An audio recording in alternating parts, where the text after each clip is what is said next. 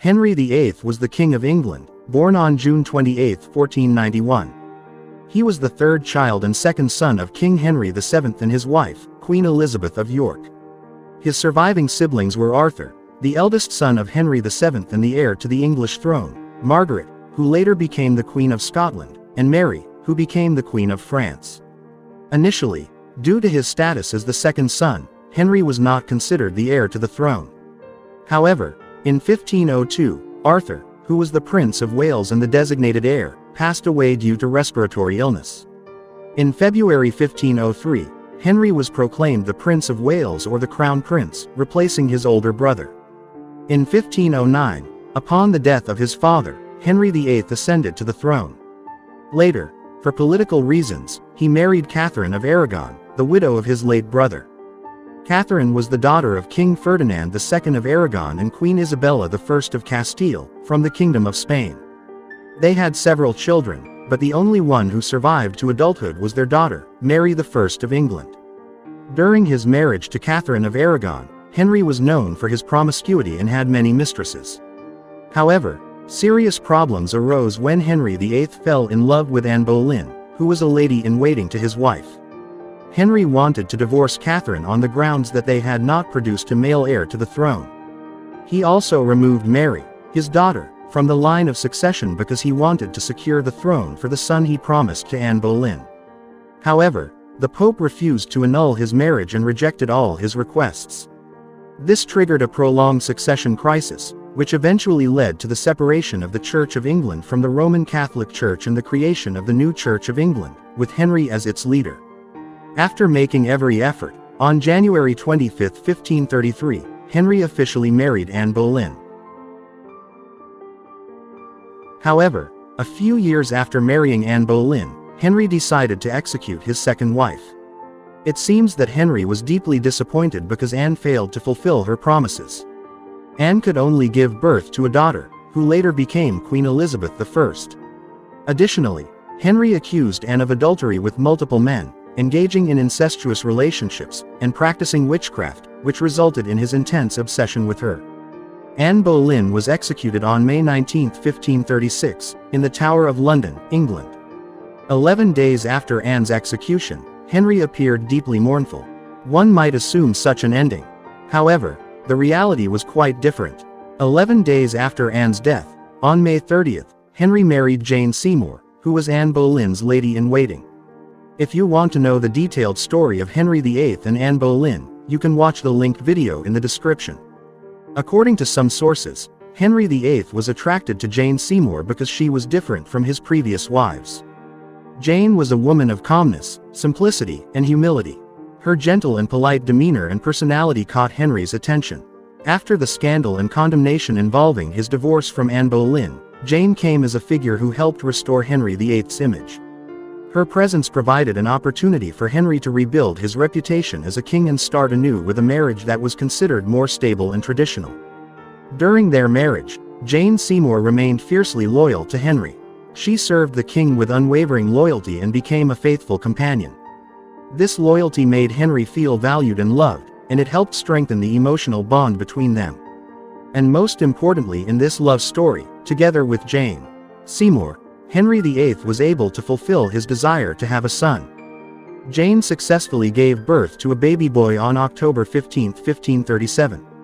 The baby was named Edward, who later became Edward VI, the King of England.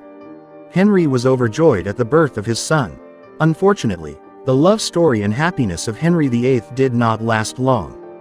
Jane Seymour passed away on October 24, 1537, just 9 days after giving birth to their son. Henry VIII was deeply devastated by Jane Seymour's death. Jane was the wife he loved wholeheartedly, and he greatly valued and relied on her presence. Losing Jane was a significant emotional blow to Henry, and he experienced profound grief for 2 years before eventually deciding to marry Anne of Cleves for political reasons.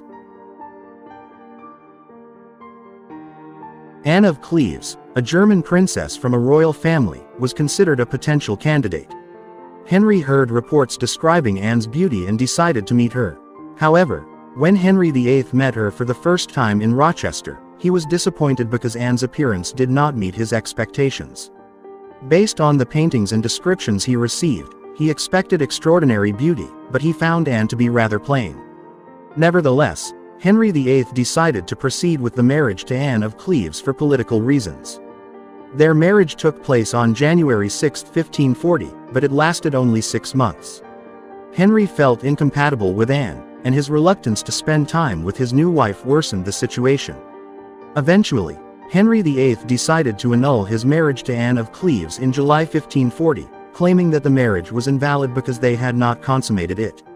Anne willingly accepted the annulment and received the title of the king's beloved sister, and a suitable allowance as compensation. Henry VIII and Anne of Cleves maintained a good relationship afterward. Anne remained in England and received recognition as the former queen. Henry even provided her with a residence and gifts as a gesture of respect. Shortly after annulling his marriage with Anne of Cleves, Henry married Catherine Howard. Catherine Howard was the cousin of Anne Boleyn, Henry VIII's second wife. At that time, Catherine was a young girl of around 19 years old, while Henry was already over 40. They first met in 1540 when Catherine was appointed as a lady-in-waiting to Henry's fourth wife, Anne of Cleves. Yes, of course, the old story repeats itself. Although Henry was still married to Anne of Cleves, the relationship between Henry and Catherine developed into a secret romance. They frequently met behind the scenes and maintained an intimate relationship without the public's knowledge. Henry VIII married Catherine Howard on July 28, 1540. Their marriage began in a joyful atmosphere, but the significant age and life experience difference between them played a role in their marital dynamics. Not long after the marriage, Catherine's secret life was revealed. It was proven that she had previous relationships with other men before marrying Henry.